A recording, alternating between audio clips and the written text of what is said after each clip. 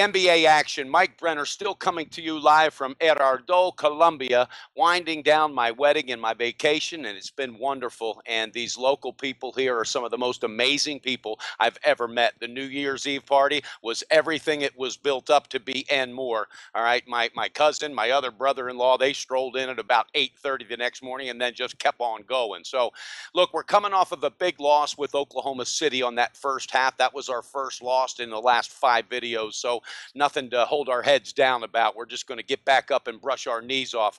The Detroit Pistons are taking on the Indiana Pacers today, and this is a different Pistons team than we've seen in years past. And obviously, it starts with the coach, Jeff Van Gundy. Excuse me, Stan Van Gundy. Jeff, I know you're still out there doing the commentating, so I wish you were back on the floor coaching. Anyway, Van Gundy's done a remarkable job putting this team together, and now they're back with Brandon Jennings. He will be in his third game back. He got 21 minutes in the last game to kind of warm up. Says he's feeling 100% and ready to go. So this team is dangerous with Drummond in the middle. Reggie Jackson needed this little break also. He's been handling the floor general opportunities the whole time.